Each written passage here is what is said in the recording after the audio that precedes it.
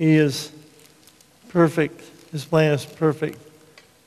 I may not have asked to have this disease, but in some way I think God allowed it to slow me down long enough to see so I would deal with these issues in my life so that my kids wouldn't fall into the same trap, just make the same mistakes that I had made, and that generational sin wouldn't plague them.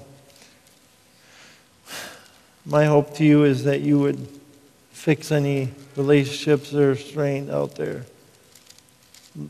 Love people more. That you would go around and when you wake up every morning, know that it's a gift and you have another day and that you have a day to either choose one or two things, how your attitude will affect others.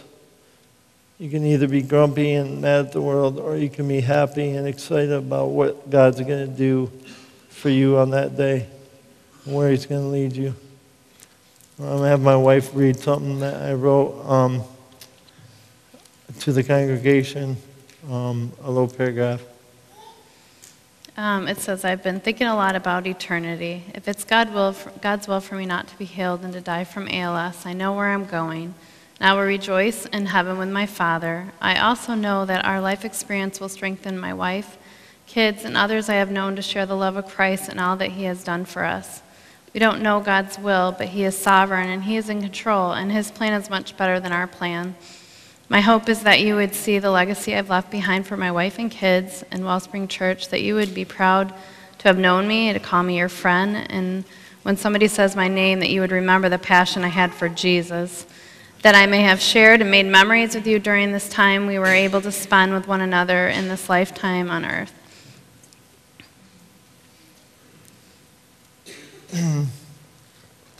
I think you need to clarify about the last speech on your email that you sent out. I had a friend of mine email me say, what about this last speech? And I think that I should have said my life speech, not my last speech. Because God's not done with me yet, so. And I apologize for that typo.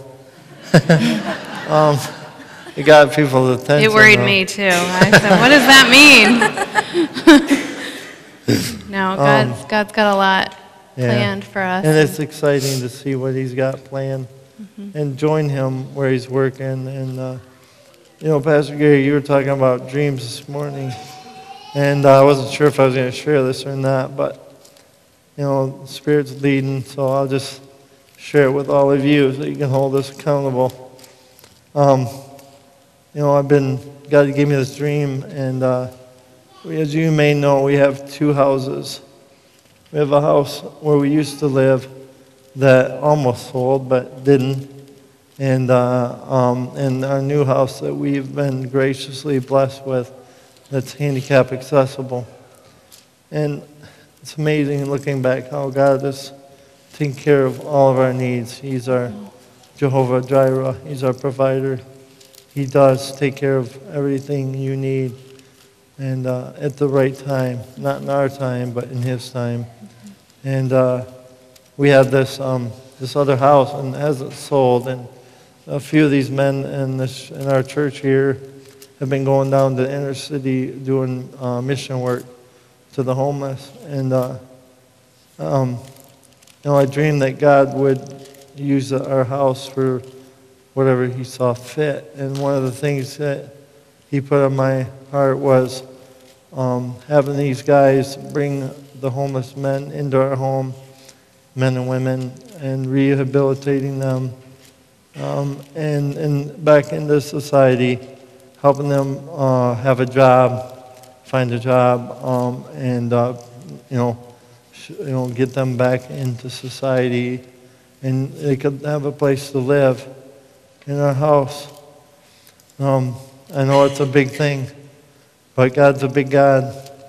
And I'll meet with a guy in the next week or two about helping with financing to maybe make that possible. So if you could pray that if it's God's will, that would be the way we go, and God would use that for His glory. It's pretty. He said, "Dream big, PG, and don't let anyone doubt what God has, and if it's truly God's will, it'll happen." We've had just some key verses, and kind of what happens is these kind of come out, and I hear it on the radio, and then we hear a verse somewhere else, or we have it in a study, and so they just really hit home. And God's Word has gotten through us through so much with this disease, with just the things that have gone on in our life. And this one hit the summer. Eric was diagnosed. We were camping with my family, and it was in a Bible study, and it just really touched our hearts personally. It's 2 Corinthians 4:16 through 18. We've got it on our walk t-shirts if anybody did the ALS walk with us. But it says, "Therefore we do not lose heart, though outwardly we are wasting away, yet inwardly we are being renewed day by day. For our light and momentary troubles are achieving for us an eternal glory that far outweighs them all. So we fix our eyes not on what is seen, but on what is unseen. For what is seen is temporary, but what is unseen is eternal." And this life is so short, it's a vapor. And, in the eyes of Jesus too. And we're here for a purpose. The other day, Eric's been listening to books on CD and stuff lately, and I put the iPod on his ears, and I heard it was day one of the purpose-driven life, and it said, "It's not about you." It was like the first words, and I'm like, oh yeah, we read this book a while back, right when we first started coming to Wellspring, and I'm like, so right, life is not about us. It's not about me. I mean, I've had my days where I'm like, how can I do this? How can I take care of Eric and my children? And, I just feel so overwhelmed, but it's not about me. It's not about Eric. It's not about any of us. It's about bringing glory to God and just doing His work. And so it's just a good reminder for all of us when we think, selfishly about, just what we want to do and what our plans are. And our plans aren't God's plans, or our thoughts are His thoughts. So we just, God's got us through so much. And I know He's going to get us through. I know we have some tough days ahead of us, and Eric's progressed, and I see him every day. So for me, we just deal with the changes and we adjust to life with ALS, and we've been blessed by getting the things we need when we need it, and the family and support, and just seeing all you guys here today that have come, that we haven't seen in a long time. A nice few surprises here that you guys have driven a long way just to support us because you love us. And so we're just so grateful for our family and our friends and this church body, and the meals, the taking our kids, you name it, financial support when Eric wasn't working, the awesome fundraiser that was done last fall or last May, almost a year ago. And so we're just blessed. We're blessed, and I know God's just going to give us the strength to get through it.